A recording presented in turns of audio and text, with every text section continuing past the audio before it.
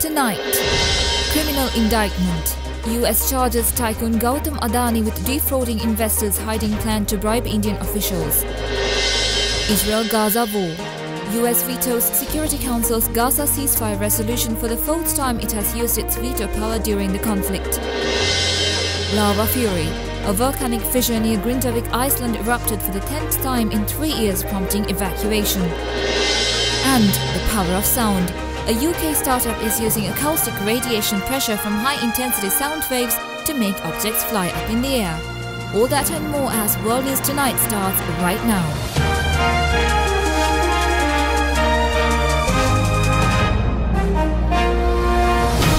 This is Derana World News Tonight. A very good evening and thank you for joining us on World News Tonight. We are here to bring you key stories across the globe, and we begin today in neighbouring India.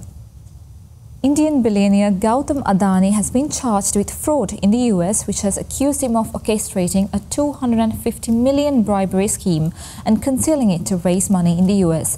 The criminal charges filed in New York are the latest blow to the 62-year-old Adani, one of the world's richest men whose business empire extends from ports and airports to renewable energy. US authorities have indicted Indian billionaire Gautam Adani over an alleged multi-billion-dollar bribery and fraud scheme. The indictment was filed Wednesday in New York. It accuses Adani and his nephew Sagar of paying $265 million in bribes to Indian government officials to obtain solar energy supply contracts. Prosecutors also allege the Adanis and another executive at Adani Green Energy, former CEO Vineet Jain, concealed corruption from lenders and investors to secure $3 billion in loans and bonds. 5 other people were hit with related charges. Arrest warrants have been issued for Gautam and Sagar Adani. There was no comment from the Adani Group or India's embassy in Washington. According to Forbes magazine, Adani is worth $69.8 billion. That makes him the world's 22nd richest person and India's 2nd richest. Last week, Adani said in a social media post that he planned to invest $10 billion in US energy security and infrastructure projects and create a potential 15,000 jobs. Also, the former billionaire investor Bill Huang has been sentenced to 18 years in prison over the collapse of Archegos Capital Management, which cost Wall Street banks more than $10 billion. The one-time billionaire investor was sentenced Wednesday by a New York court.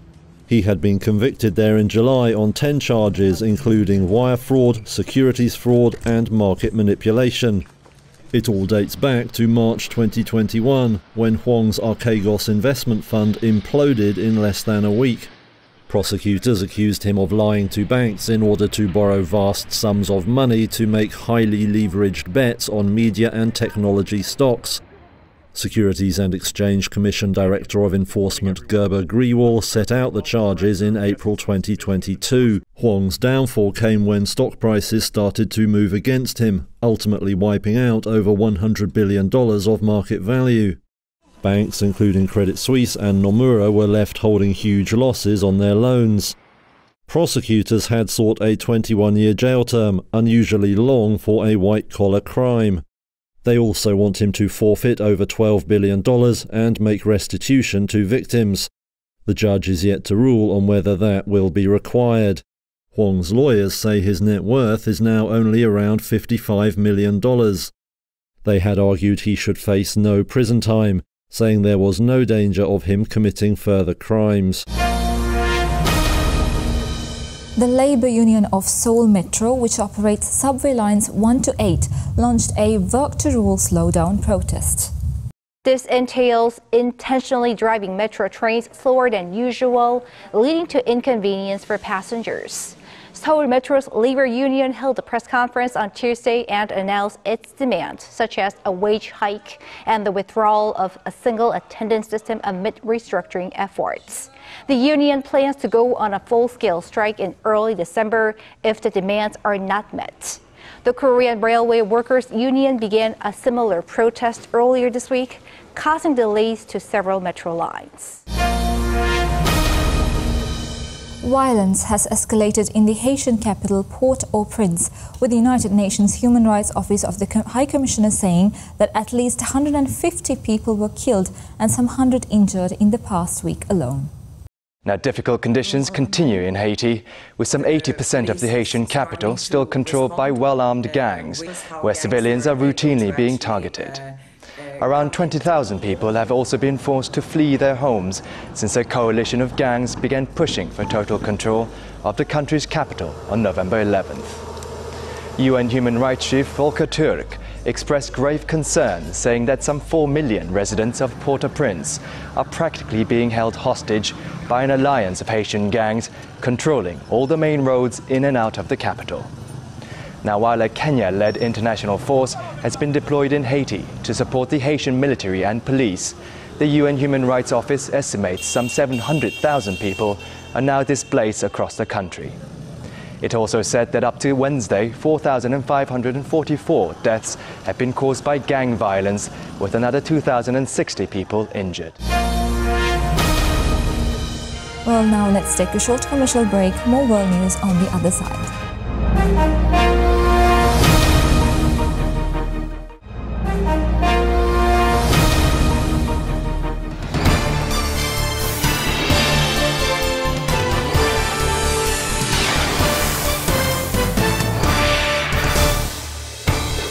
On the road to the White House tonight, US President-elect Donald Trump has tapped former acting Attorney General Matt Whitaker as the next US ambassador to the NATO. Calling him a strong warrior and loyal patriot, Trump said Whitaker would ensure U.S. interests are advanced and defended, adding that Washington's relationship with NATO will be strengthened. The nomination comes despite Whitaker's background in law enforcement and not foreign policy. He had been considered for Attorney General, but the position was instead given to Matt Gaetz earlier this month.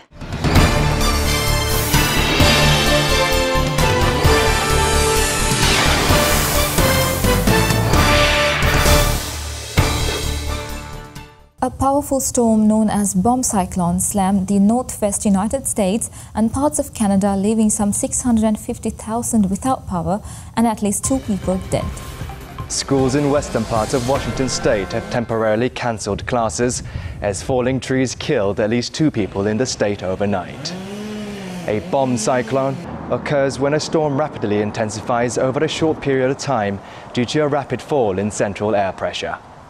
Now, gusts of up to 124 kilometers per hour were recorded in Washington state, while the coast of British Columbia saw winds of up to 163 kilometers per hour. Now, in Washington state, over 650,000 homes or businesses lost power by Wednesday morning, while 140,000 were cut off in British Columbia, and more than 24,000 were left without power in California. The cyclone is predicted to move towards northern California, with strong winds and heavy rains expected to continue through Friday in the affected regions. The UN Security Council has rejected yet another draft resolution calling for a ceasefire in Gaza. It was put forward by 10 non-permanent members and called for an immediate and permanent truce. It also demanded the release of all Israeli captives held by Hamas. A UN Security Council draft resolution was put forward by 10 non-permanent members on Wednesday, calling for a ceasefire in Gaza. For a resolution to be adopted, it must receive at least 9 votes in favor, with no vetoes by any of the UNSC permanent members. However, despite receiving 14 votes in favor of the draft resolution, it failed to pass due to 1 veto from a permanent member, the United States.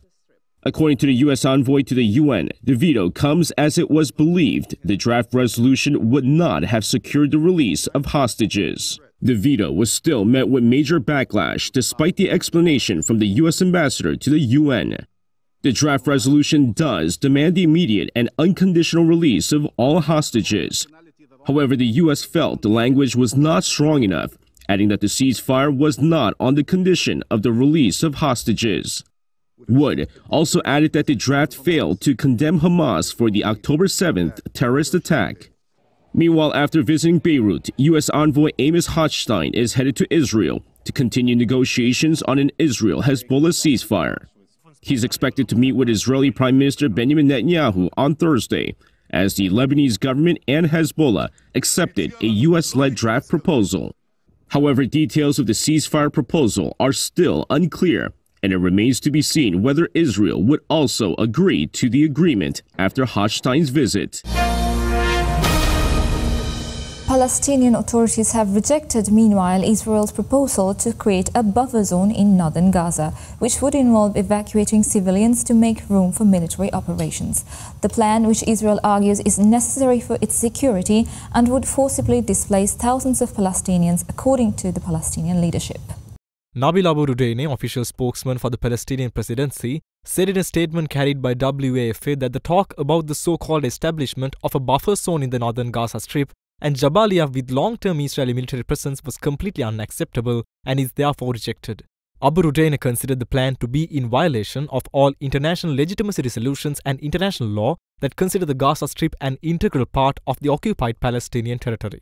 On the 5th of October, the Israeli army began intense bombardment of areas in the northern Gaza Strip before launching a large-scale military operation there, especially in Jabalia.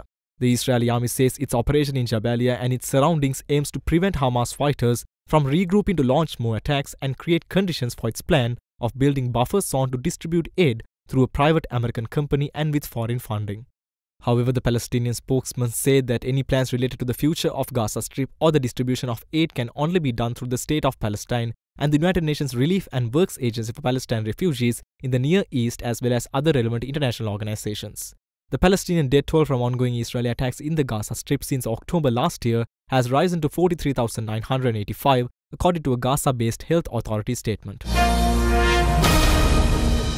Well, this year's G20 summit concluded under a cloud of much uncertainty in light of Donald Trump's planned return to the White House, with tougher tariffs and Russia's ongoing invasion of Ukraine complicated further with the inclusion of North Korean troops. Under the theme, Building a Just World and a Sustainable Planet, the 19th G20 summit in Rio de Janeiro wrapped up on Tuesday local time with leaders pledging collective action on climate change, poverty, and inequality. Global trade took center stage, with members reaffirming their commitment to a fair, open, multilateral system amid rising protectionist sentiments expected under the Donald Trump administration's second term. China's President Xi Jinping, a standout figure at the summit, advocated for stronger economic ties with developing nations, including those in the global south, and promoted unilateral trade policies, likely seeking allies amid the shifting global dynamics caused by Trump's election. Russian Foreign Minister Sergei Lavrov, representing President Vladimir Putin, warned that Ukraine's use of long-range ATACMS missiles against its territory marked a new phase of the Western war and vowed that Russia would respond accordingly. President Yoon Suk-yeol called for an immediate halt to military cooperation between Russia and North Korea. He emphasized the need for the international community to recognize its illicit nature and work together to end it. Brazil's President Lula pushed for a global wealth tax and successfully launched the Global Alliance Against Hunger and Poverty, but struggled to unite nations on climate funding and fossil fuel limits. Meanwhile, U.S. President Joe Biden, in his final G20 appearance before retiring, missed a key photo opportunity due to a late arrival, but ended the summit with smiles during the final session. The next G20 summit is scheduled to take place in South Africa next year. Meanwhile, Ukraine fired long-range British Storm Shadow missiles at targets within Russia for the first time, while the US has decided to give Ukraine anti-personnel landmines on top of allowing the use of its ATACMS missiles in Russia. Ukraine has used UK-supplied long-range missiles for the first time in its war against Russia. An official speaking on condition of anonymity confirmed that British Storm Shadow cruise missiles with a range of 250 kilometers were launched on Wednesday against targets in Russia. Fragments of the missiles were reportedly found in the Kursk region, where North Korean troops are deployed. The attack comes a day after Ukraine fired US ATACMS missiles for the first time into Russian territory, after their use was approved by US President Joe Biden this week. The British government declined to comment about the use of its long-range missiles, but according to the BBC, the UK's Defense Secretary had been in contact with officials in Ukraine on Tuesday night. The UK's Prime Minister Keir Starmer had hinted at support for Ukraine during the recent G20 summit in Brazil.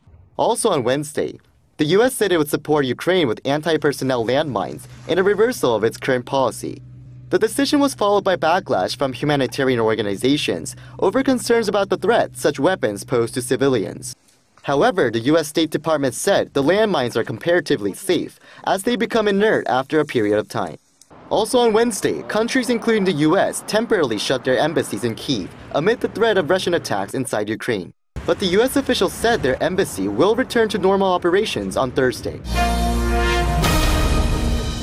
A volcano near Iceland's capital Reykjavik erupted for the 10th time in 3 years, spewing fountains of lava and smoke, according to the country's meteorological office. The Live from Iceland website showed video of volcanic activity from 2 locations, one from the top of a neighboring mountain to the west of the volcano, and one from Vogastapi, which is just west of the town of Vogar on the northern side of the Reykjanes Peninsula. As magma accumulated underground, authorities had warned of imminent volcanic activity on the peninsula, some 30 kilometers southwest of the capital Reykjavik, where most recent eruptions ended only on the 6th of September. The outbreaks of the Reykjanes Peninsula, known as fissure eruptions, have not directly affected the capital city and do not cause significant dispersal of ash into the stratosphere, avoiding air traffic disruption. A short commercial break now, more world news on the other side.